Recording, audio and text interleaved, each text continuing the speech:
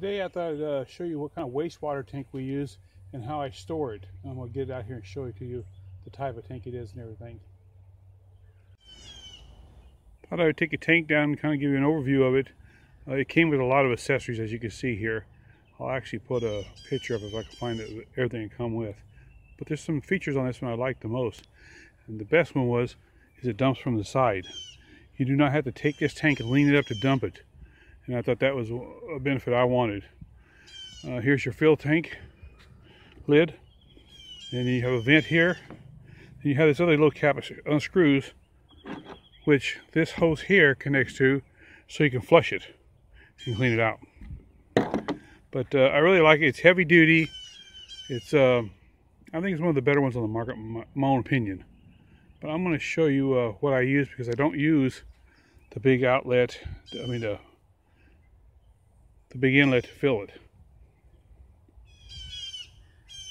Instead of using the big inlet hose, what I did is I made this out of one of the lids and some PVC joints, and then I got my flex tube that I showed in my other video.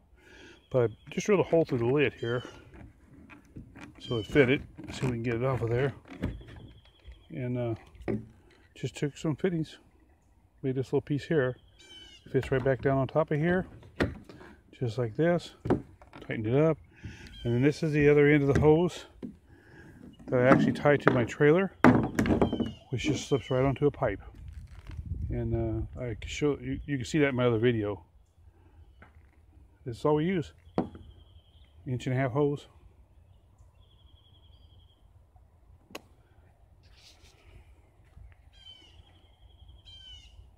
So if you're not using a black water system, this works out really good.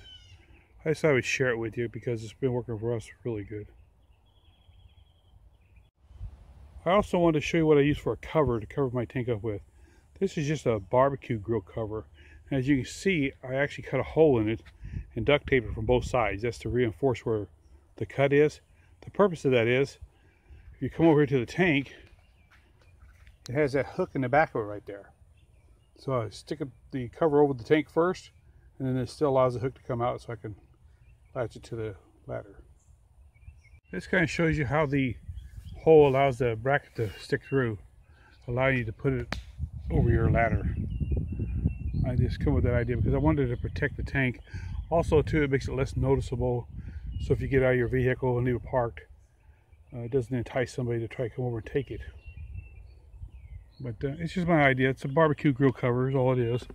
And I slide it down over the top of it. It's a little large. I just fold these sides in, fold this side in, and then there's a strap that goes across here that fastens it down. Let me put that on there and show it to you. So you can see how I put this ratchet strap around it. I just wrap it around my ladder, and I bring the two hooks into the straps so they overlap each other. It goes around my ladder here, comes around the other side, and feeds from this side. Now what I got here is an extra ladder that I bring with me.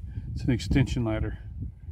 So it helps to support it on there too at the same time. It is fastened down with a couple other straps, but it kind of wraps around there and fits up pretty good. But this makes it nice and snug. It allows you to cover your tank up so it ain't so noticeable, and it holds it tight. You can see this. What I have done is I drilled a hole through the ladder. Since this thing wraps around this and goes over the other side, I drill a hole through the ladder, take the lock, and then I just lock it. And then this way it can't be taken off here without a key. Also secures it on your ladder so you won't lose it. Well, I hope this helps you guys. Thanks for watching again.